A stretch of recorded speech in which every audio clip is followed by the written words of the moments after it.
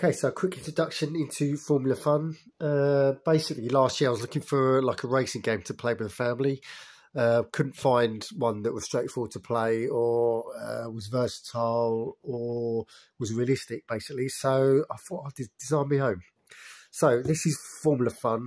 You can play it in either Grand Prix mode, which takes about 20 minutes, or you can play the endurance mode, which takes about an hour to an hour 20 minutes. You can also play in solo mode or up to 4 players. So it's a very versatile game.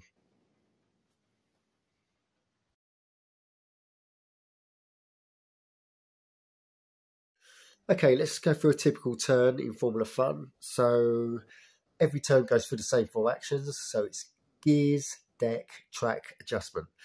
Okay, in my racing hand, I've got 3, and we'll go through the first action. So it's gears. So I'm going to put my gears up 1 to first gear, which means I can play a maximum of 1 card from my racing hand. I'm going to play this 4 to give us a good start.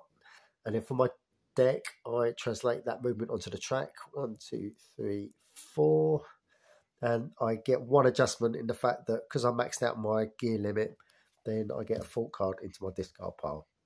Okay, second go, we'll go through the same actions. So now I can combine these 2 cards. So with my gears, I can go up to second gear, which means I can play 2 cards. So I'm going to combine these 2 turbos on the straight to make 6. So for my deck, translate that onto the track. 1, 2, 3, 4, 5, 6. And then I gain another adjustment. So I gain a full card because I maxed out on my second gear. Okay, and that's basically how each turn works. Okay, the main aspects of Formula Fun that we enjoy is it gives you a short, funny, realistic racing game.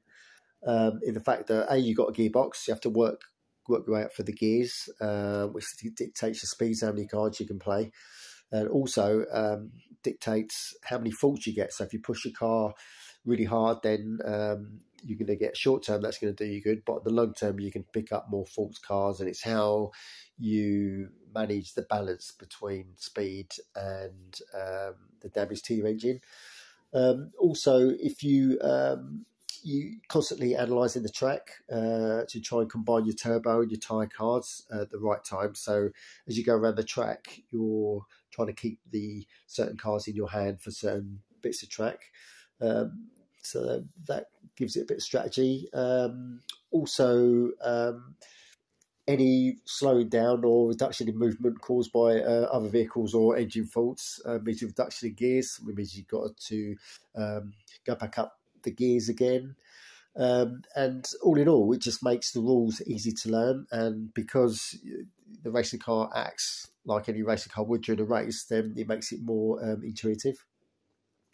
Also, a great aspect of this game is its versatility.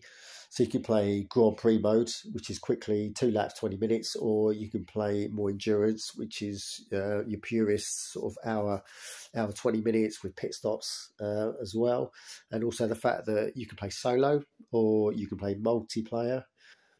Also, the number of tracks that you can generate using those track tiles, it's got to be 50 plus. So you can design your own, or you can go with the 7 championship tracks that we've already designed. So in conclusion, we've had great fun and many hours play testing this game. We think we got it right, and it's ready to go. We had lots of fun playing championships over Christmas with the family, and they really enjoyed it. So if you like what you see, I've got lots more sort of rules, videos and content that if you need, just please ask, and I'll forward it to you. Thank you very much for watching this video.